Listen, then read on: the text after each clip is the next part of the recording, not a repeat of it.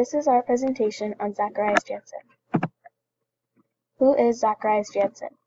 Zacharias Janssen was a Dutch spectacle maker from Middelburg associated with the invention of the first optical telescope. Janssen is also credited for inventing the first truly compound microscope.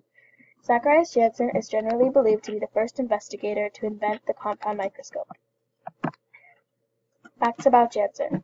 Zacharias Janssen was born in The Hague. Local records indicate he was born in 1585, although dates of birth as early as 1580 or as late as 1588 are also given. His parents were Hans Martens and Mayken Martens, both from Antwerp, Belgium.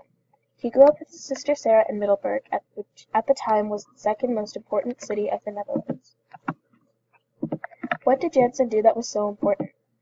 During the scientific revolution, Janssen invented a microscope, and this instrument helped others study the natural world. This also led to new inventions, or discoveries. Janssen's invention was a huge advancement in technology at the time. The first microscope. A modern compound microscope often has two eyepieces or oculars, with one lens each so that you can have binocular vision. A prism at the juncture of the oculars with the body splits the image for each side.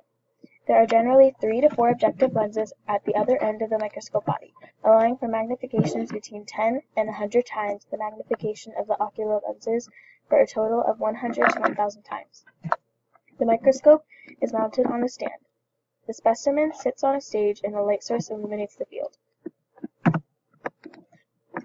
Who was the first person to use the microscope as a scientific instrument? Although Janssen was one who invented the microscope, Antony van Leeuwenhoek was the first person to use the microscope as a scientific instrument. Leeuwenhoek used the microscope to observe a drop of pond water. Leeuwenhoek was also a Dutch tradesman and scientist. He is commonly known as the father of microbiology and is considered to be the first microbiologist. How to use the microscope and how it works. Microscopes are effectively just tubes packed with lenses and curved pieces of glass that bend light rays passing through them.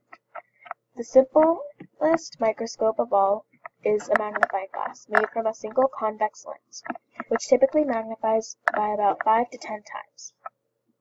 Microscopes used in homes, schools, and professional laboratories are actually compound microscopes and use at least 2 lenses to produce a magnified image.